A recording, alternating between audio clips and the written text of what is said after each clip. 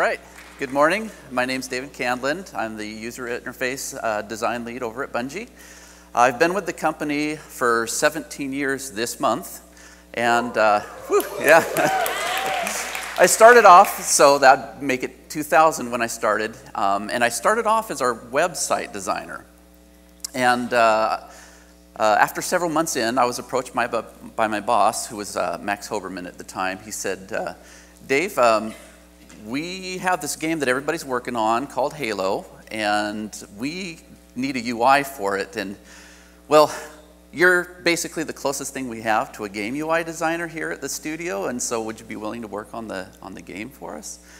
Well, needless to say, I was absolutely ecstatic for this opportunity. There was about 30 of us at the studio at the time, and they were all working on the game, and I really wanted to be part of that. But since then, I became dedicated to game UI design and worked on the game Halo, and then Halo 2, Halo 3, Halo 3 ODST, Halo Reach.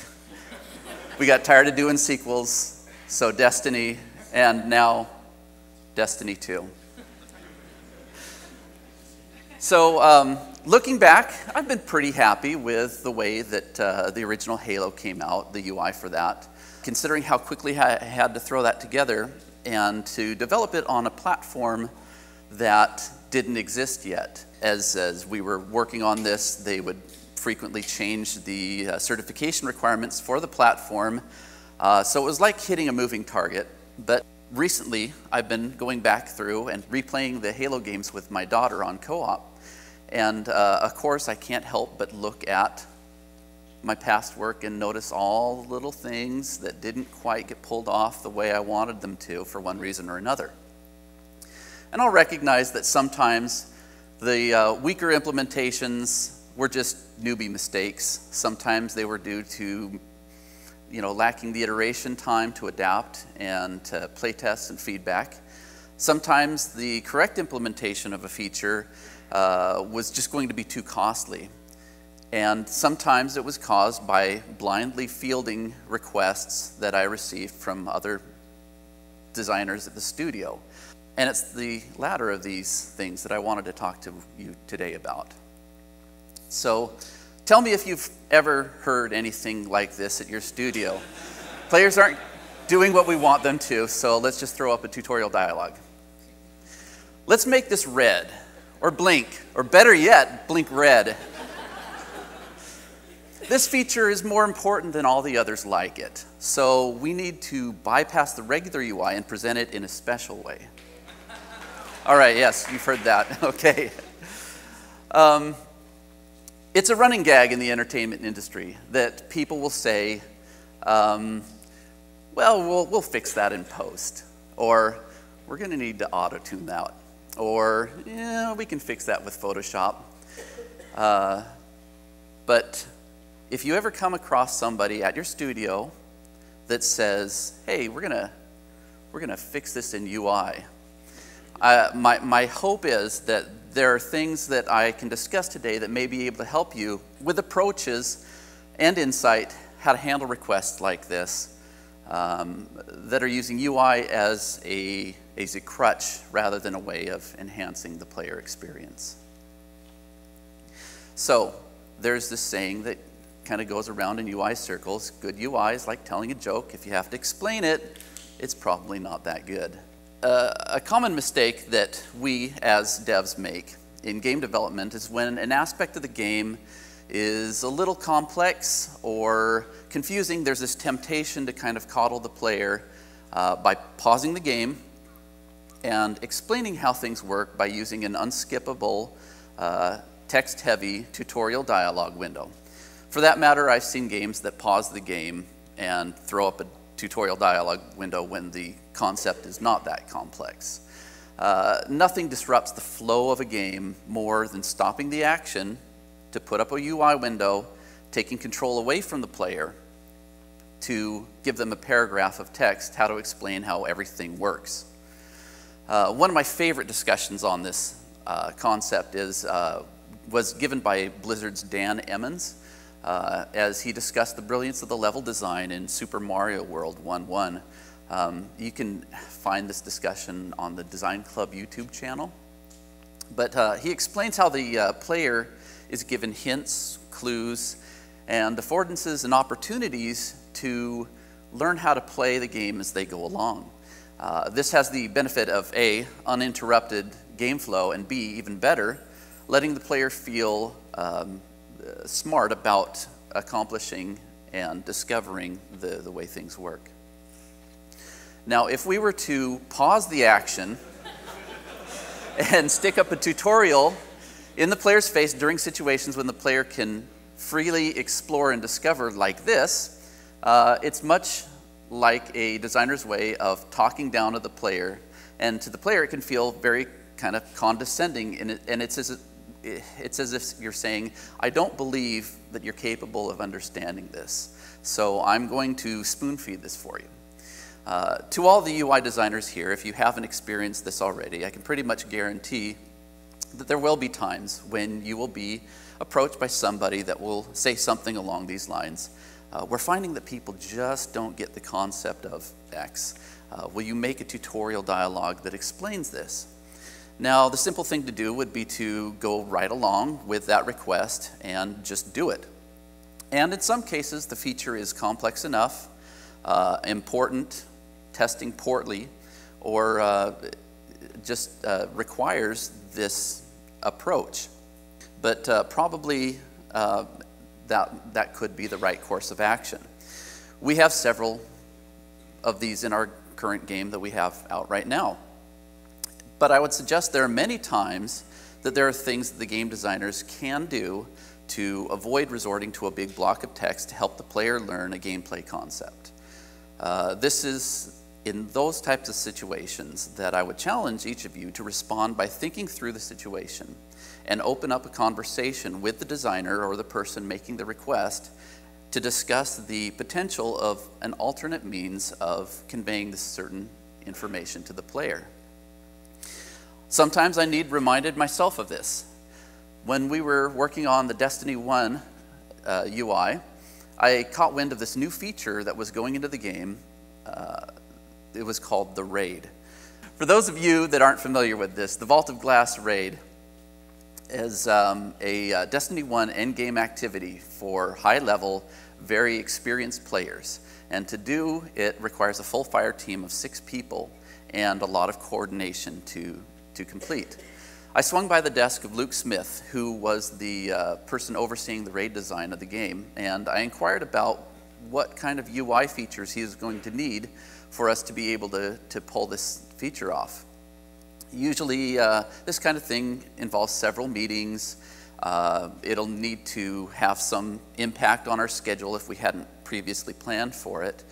And needless to say, I was quite surprised when he just gave me this big grin and said something along the lines of, well, if we're successful, we won't need any UI for this feature.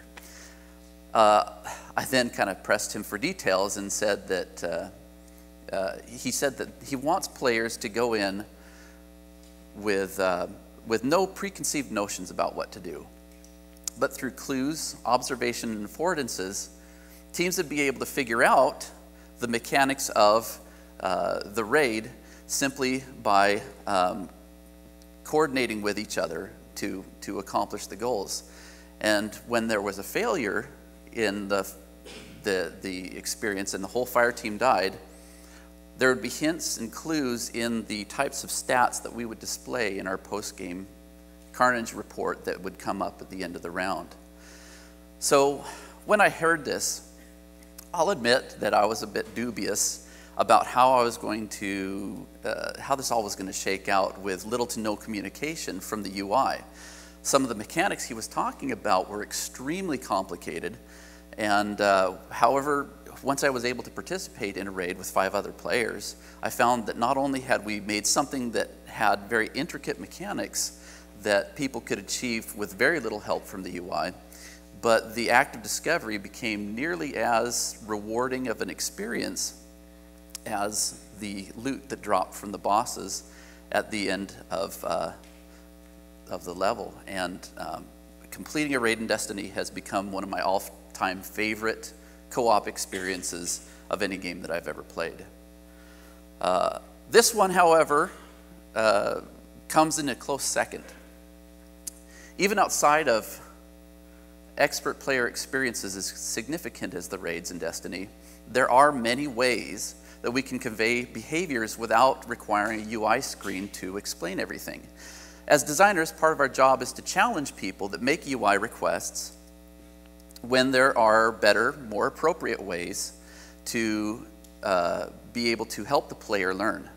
Could we convey the desired behavior by requiring the player to discover the behavior in order to exit the level? Are there visual or sound effects that we can use to help the player discover the correct responses? When the user experiences their own discovery to learn things, they feel elevated by the game. The game Portal pictured here is a shining example of this. Now you may be thinking to yourself that this may sound kind of counterintuitive. If your job is to create UI, most people probably wouldn't think that a UI designer would be helping investigate ways to not create UI. But as UI designers, it's really our responsibility to ensure that the UI and the features that we have are used in appropriate ways. That said, there are many cases in player education that the best approach may be through UI. Sometimes this is a tutorial, but not necessarily. Sometimes the UI can be utilized and designed in a way that uses visual cues and animations like these to draw the attention of the player to fulfill the goals instead of using text. The nice thing about this approach is that the visual cues through animation come up anytime that it is needed, rather than through a one-time experience of a text-based education while the player is just learning the game and taking in all of this new information. So besides the aforementioned problems with a lengthy block of text in tutorial dialogues, one of the biggest issues I have yet to mention is the fact that many people just simply don't read when the text is a roadblock in front of them, gating their entertainment. They just don't want to.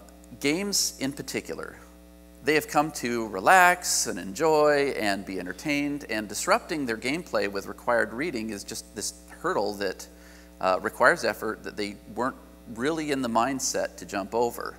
And many people want to get past that as quickly as possible. I recall in one session, specifically during the production of the original Halo, the sandbox designer and I were watching a user research candidate not candidate, but a participant on the other side of a two-way mirror. And we were, I'm sorry to say, using a big old honking dialogue box to convey to the user how they were going to drive this hovercraft. Anyway, in our previous tests, people had been ignoring the dialogues when I put it up in the corner. So, for the second test, I did the next thing that I thought was appropriate, slapping it up in the middle of the screen, completely obscuring the view of the person. I would say it would stay there until the player deliberately dismissed the tutorial. Now we watched in horror as this person drove around the level just like this for what felt like an eternity. And there were even times when the guy would arch his back and nose up like this, like he was trying to look over, like that would help him look over the top of it. Eventually, after a while like this, he turned towards the mirror and said, hey, is there any way we can dismiss this thing? So at that point, the sandbox designer and I literally face-palmed. And when I say literally, I mean that in the literal sense. I was so glad that that participant could not see us on the other side. Ultimately, this led to our shipping solution, which was pausing the game while the tutorial was up. Hey, it was my first real gig, learned from my fail. On the plus side, however, we only showed this in the shipping game when the player was not playing on one of the harder difficulties, and we gated it so that it only showed up once per account, and it wouldn't come up again if they played it on a different difficulty or replayed the campaign. Now, In hindsight, though, if people were playing on easy, little small screen prompts that were displayed when needed, similar to the ones that we displayed in Destiny, would have been a much better use of UI. Now in Halo 3, we introduced this concept of the message of the day. It would greet players when we had any major announcements to make, and to prevent players from skipping this text without reading, we would have this little countdown on the dismiss button. You can see it in the lower right-hand corner. While this worked great in our initial studies with individuals, we discovered later that this feature also fed an alternate behavior. When we invited participants into a multiplayer test, we found that many players were becoming so consumed with that little timer that they would focus all their energy right on that number and sit there and mash the button of their controller like this repeatedly, so that as soon as that hit 0, it would bypass the thing. And they didn't even look at any of the text. It was blocking their ability to dismiss the screen, and they could not get rid of it fast enough. In hindsight, this screen could have probably been cut down to half to maybe a third of the text. And I believe that more people would have gotten more out of this dialogue had we had less text. With as much as we had, many people just didn't read it. All right, can I see by a show of hands how many of you read this? Did you see the fluffy unicorns? Anybody see that? Yeah, okay, like 4 of you. Okay, all right, it's the second to the last paragraph about midway through. Okay, anyway, there's definitely an amount of text that is this sweet spot for in-game reading, and this was definitely not it. So one way we solved this in Destiny is when we needed to convey a lot of information was to disseminate to the player in smaller, bite-sized chunks in the animation. We still had them wait several seconds before they could get the agree button to dismiss the dialogue, but when we animated it in this fashion, the player dwelt less on the time required to dismiss the message and more on the message itself. All right, that's enough on that subject. Next, we're going to talk about the most commonly prescribed solution for making something more visible. Let's start off with a true story. A few years ago, we were in the process of closing out the original Destiny, and I had come across a bug on my plate, and it essentially said many players are not setting an appropriate difficulty for the activity they are about to start. And as I started looking into this, paying close attention to the screen layout, I realized that I hadn't really optimized the layout for a natural progression for the game setup. The set destination and the difficulty button were stacked on the left, and the launch button was on the right. It was easy, I believed, that the player could overlook the difficulty setting, since when we read a screen, we tend to read left to right and then in kind of this Z pattern, down and then left to right again. And setting the destination, the player may easily overlook the fact that there is a difficulty setting that they had right below that. So my solution was to move the difficulty button between the activity selection button and the launch button. And this required the player to actually drag their cursor across the button to be able to get to the launch button. And this created this natural 1, 2, 3 progression. And once the content was updated, I resolved the bug as fixed. I was surprised, however, about a few weeks later to see this new related bug show up on my plate that basically said, make the difficulty button have a pulsing highlight on it. People still aren't clicking on it. Well, I was a bit discouraged, since I was certain the solution that I had come up with had addressed the issue of visibility and user thought process. I was also stressed that I was going to have to go to battle with the people that logged the bug over not putting some gaudy call out that blinked on the screen, particularly if this problem was indeed still manifesting itself. So during game development, a lot of the maps that we work on our local machines are in various states of functionality. And to keep things stable for us and to avoid massive downloads, we'll often just keep a test map or two on our local machine at the time so that we can avoid that. And the ones we were using did not have a difficulty setting assigned to it. And so we weren't able to really see this of the true implementation until the mission designers had actually gone through and assigned an appropriate difficulties to some of the missions, and we encountered them in a play test. Now, it was then that I realized that the player, there was an issue with the difficulty. What they were seeing was the difficulty was normal. And to a player, when they see the word normal, they're thinking, oh, well, this is just right for me. So as I rewatched the recordings of the various UR studies, I picked up on this and realized that I found that the difficulty levels that were being assigned to activities were actually an absolute static value instead of being relative to the player level. This meant that a mission that I may play when I was level 3 at normal difficulty would still appear normal even when I was level 20. So cranking the visibility of the button up would not have helped. We had to fix the way that we were defining difficulty as a value relative to your current player ability.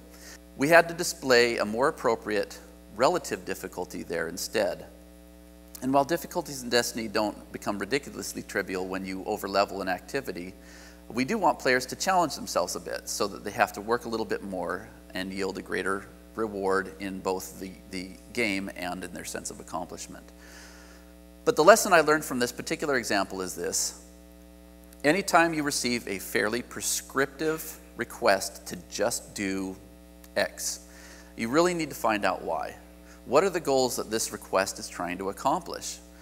Is the feature, if a feature isn't testing well, watch the tests. Try and understand what's going through the player's mind and push for a different solution if you find that the request or prescribed bug fix is not actually getting to the heart of the problem. When we are blindly fulfilling requests without context, we could actually be making the problem worse rather than better. All right, so now we've got this one to address. This request to break from the constraints of the current information architecture. At a larger studio, if you were to go around and speak to some of the different designers on your team and ask them which new feature is going to be the most important one in the game, odds are that they are going to say it is currently the one that they are working on. We're all proud of our work. It's human nature to be proud of our contributions and the things that we brought into the project. It's kind of like the One Ring. It's very precious to us. Now, oftentimes this will lead to a special request that we get from a designer that goes something like this. This activity is different from all the others like it. It needs to go in a special place in the UI that grabs the player's attention. It can't go in the normal information hierarchy. It needs to bubble up to the top and maybe even put a shortcut to it on the main menu. Sometimes requests like this are totally valid and they warrant special treatment, but oftentimes if this precious feature is really just would fit logically within the categorization that your interface's information architecture already has clearly defined, you'll most likely create confusion for the user if the feature is drawing unexpected attention to it and placing it out of the expected location. All right, so catering to requests like this can also send you into this battle of one-upmanship, of competing elements vying for the player's attention. You may ship a game on a portable device that has a really neatly categorized main menu that has 4 items in it. But then a new feature is added. It's of type B, but much cooler, and it's a special B, and so you're asked to give it its own slot outside of the B hierarchy. But then we need to add more items to the A button, and so now the A needs a blammy on it to advertise this. Then we find out that A and B are kind of dominating the hierarchy when C should be really the most important. So we've been asked to make it red. But then the owner of B plus really doesn't like that it's taking away from its former glory, and so in the next update we get B plus plus. But now nobody is clicking on poor option B, so it becomes blinking in yellow, and now we have Times Square or the Las Vegas Strip. It's just sensory overload. Okay, all right, I'm being a little facetious, but we have all seen this happen to a lesser degree in many games that are updated on a regular schedule. And more often than not, ones that are meant to encourage player spending. The problem is when everything is uniquely loud, the clarity and usability are diminished from the original product. But let's say we sidestep the gaudy, attention-grabbing deviations, but still brought new features to the top level instead of where they naturally belong in the hierarchy. Even if you are able to filter the noise, you run into issues with cognitive load. Our short-term memory lasts about 15 to 30 seconds and stores about 7 items at a time. Once our game screen exceeds that number of choices, we've started forcing our users into this kind of trial and error methodology as they search for the feature that they're wanting to play. So the important thing is that if the feature logically fits within the existing categorical hierarchy and does not warrant a new entry into your menu or other UI structure, you may find that the integrity of the interface requires that you insist that the UI adhere to the existing hierarchy that you defined when you get a request like this. Now, during pre-production, it's important to include the various disciplines and feature stakeholders in on this discussion so that there aren't any surprises. And more importantly, that if you are pressured to deviate from this and make an exception for their precious ring, that you can refer them back to the alignment that you had during pre-production when they were there and bought off on this information architecture. Now, depending on the studio culture, that may not always work. And particularly if you're in a situation where your game is funded wholly by microtransactions that demand attention-grabbing visibility, it would be a good idea to plan into the design a special location wherever the latest one ring is for each release. And then when we design that space with intent, it not only becomes more compelling because we have framed it appropriately, but it gives off much less of this kind of slapped-on appearance that tends to cheapen the player's perception of the game's quality. So really what it comes down to is an early coordination with other teams and designers. One of the big things that I would really like to see gone from this industry is this thought of UI as a service, something that is just added on top as an extra layer once the game or features are nearly complete. I found that the most successful feature designs that require UI come from a coordinated creative process that involves UI from the beginning with the people that are designing the features.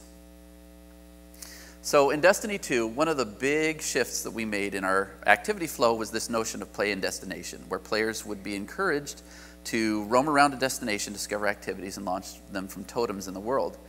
Being a part of the design team that planned this feature, I was able to help guide, direct, and participate in the creative process. At one point, we had started going down this design direction that would have really taken us into a flow that may have given us flexibility in the fire team roles, but at the cost of adding a really complex voting system that could really have been disruptive to players that are currently in combat. Having an embedded UI designer on the team helped us avoid getting locked into a user experience that could have resulted in this complexity and a frustrating interface experience. So, we're still learning. There is room for improvement at Bungie, but this methodology of gaining momentum is gaining momentum in our company's design process of embedded UI designers. If you find that UI is treated as an afterthought or a final phase of design where you work, then I would challenge you to look for ways to help your coworkers understand the importance of engaging and refactoring UI, or factoring in UI at the early phases of the design feature process, After all, there's a reason why user interface and user experience are used often in concert with each other. Involving the former in the early phases of the feature design can only enhance the latter. And with that, I open it up to questions.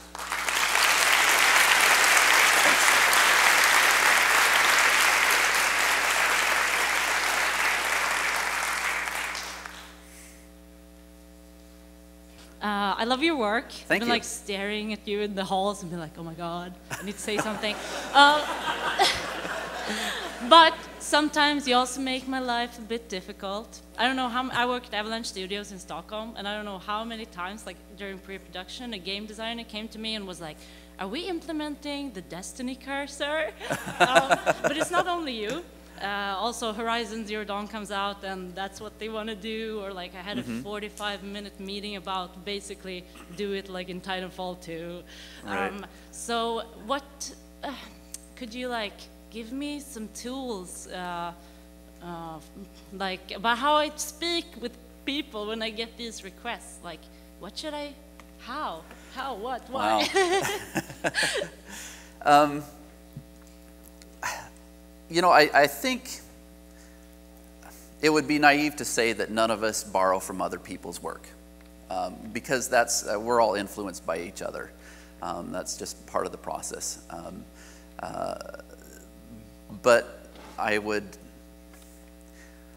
think that it would probably be worth talking to them about how involved this is going to be, and if the payoff is going to be worth the amount of effort and work that it's required to be able to pull this off, and if that happens at the cost of what other feature. Sometimes you say, yeah, I mean, sure, we could do that, but then we couldn't do this other feature if we were to put that much time into it, and that you know, maybe sometimes that is the right thing. Maybe it is the right thing to put more effort into this feature at the cost of another one. But when people understand that there is a, you know, nothing is free, that it's going to take time, and that you have to pull off from something else, then maybe it'll help them kind of consider that a little more in their factoring of whether or not they really want this or not. But, you know, if people are interested in the cursor, I gave a talk at GDC a couple of years ago all about how we did that thing, and it's probably worth looking at if that's something that you're considering. It is awesome. All right, thanks. But we would never get time to do that. All right, yeah. You know, when we first started it, Jason Jones, who's our studio head, design head, he basically said, you know, we've got to put as much time into this as we put into the auto-aim on the Halo crosshair. That was something that our sandbox designers spent a ton of time on. And making sure that felt good and felt right was really important. So. Thank you.